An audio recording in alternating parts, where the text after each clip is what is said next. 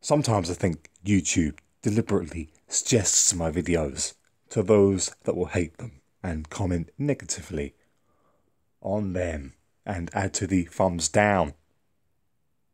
Future video coming on that maybe. Well, in the future. Let's have a quick read of this comment here from this person about the Sun Simulator debunked. This is something that people do a lot. They make a comment. That's obviously a pre-written comment, which is just going around posting, and haven't actually watched the video at all. And they also like their own comment. Good for you, sir. Yeah. Sir, you're a foolish person. Go to the Final Days YouTube channel. You will eat your words. The Final Days YouTube channel is probably this person. They're on a different account. You'll eat your words, and the patent is published in 1994.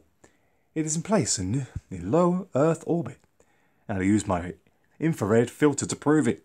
UVABC is off the charts. Google Phoenix streetlight melt, and you can see the effects. The solar simulator was manufactured in Germany, the EU.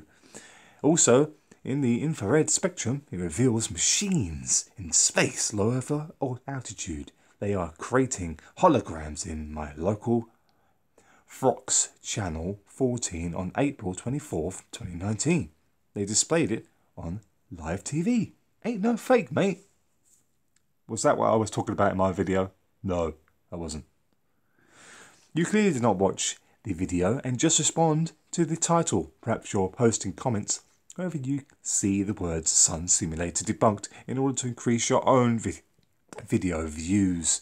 Had you have watched the video, you would know that I didn't say the Sun Simulator is not real. I said the black dot seen in digital footage is not it. The black dot seen in digital footage is a digital processing effect of how the light is captured on the panel that responds to the light, which turns it to a digital image. It cannot process absolute white. Yeah, that's what it actually is. But hard to explain, but maybe I'll get my photographer friend to do an actual video on that himself, and I'll post it on my channel, perhaps.